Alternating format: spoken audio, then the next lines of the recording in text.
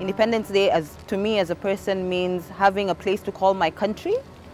Years ago, we did not have a place to call our country. We were refugees, but now I can proudly call myself a South Sudanese. It reminds me that the struggle for liberation of South Sudan has come to fulfillment. Even though we are struggling, we are very hopeful. We're able to celebrate Independence Day today and look back at where we've come from. We're not where we want to be, but we'll be heading to where we should be. It means we are now a free nation. We have a country that we call our home, and we are now citizens of a nation. It's both a celebration and a reminder of a responsibility. It's a celebration because we reflect on the sacrifices made by millions of heroes and heroines.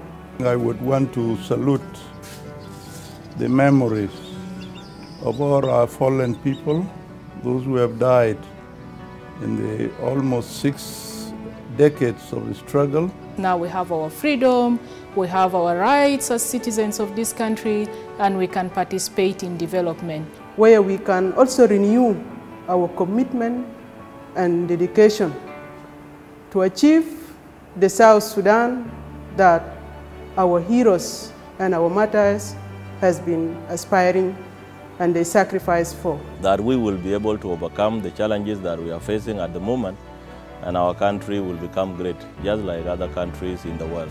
Such that we can really walk in this world with our heads up, that we are a free people. Otherwise, this independence will have no meaning without the people of South Sudan enjoying peace and social cohesion among themselves.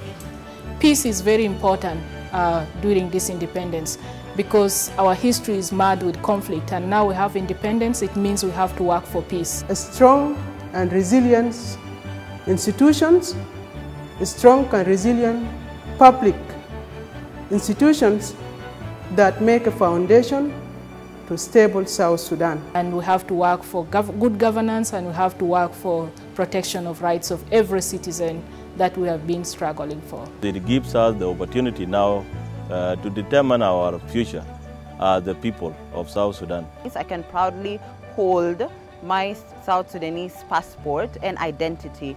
So to me, Independence Day is a day to celebrate. I know we don't have much to celebrate as a country, but I know very soon we will have more and more to celebrate as the citizens of this young nation.